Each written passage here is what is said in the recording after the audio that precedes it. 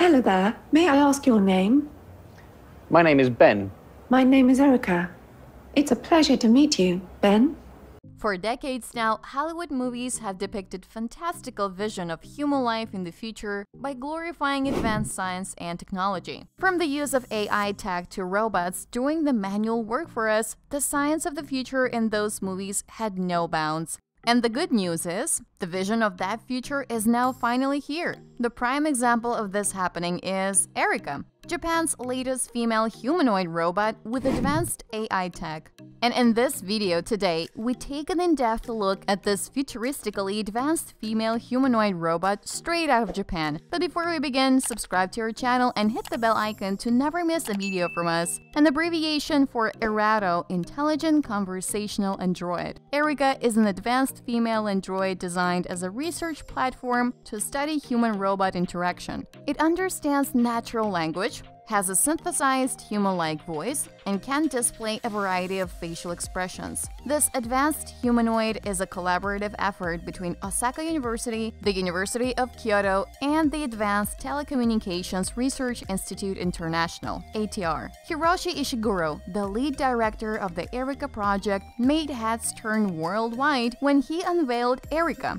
an autonomous female conversational android who looks and sounds like a young woman. The creator is said to have programmed Erica in the art of method acting, in which an actor aspires to complete emotional identification with the role they are playing. Given that Erica has no emotions of her own, she would have to rely on the algorithm integrated into her operation to simulate whatever emotions are required. This advanced female humanoid robot just happens to be a conversational robot companion with its method-acting style built. Erica was started as a part of a 5-year research project to build a talking friend for an aging, shrinking population in Japan. In Japan, many are living alone and they need to have a conversation with others, says Takashi Minato, a researcher with Hiroshi Ishiguro. The human-like robot can help support them. Hiroshi Ishiguro, who calls his creation the world's most beautiful and human-like android, said, "We had to simulate her emotions and emotions through one-on-one sessions, such as talking through her feelings and coaching character development. Thanks to their countless and non-stop efforts, the AI-powered female humanoid android resembles a 23-year-old woman,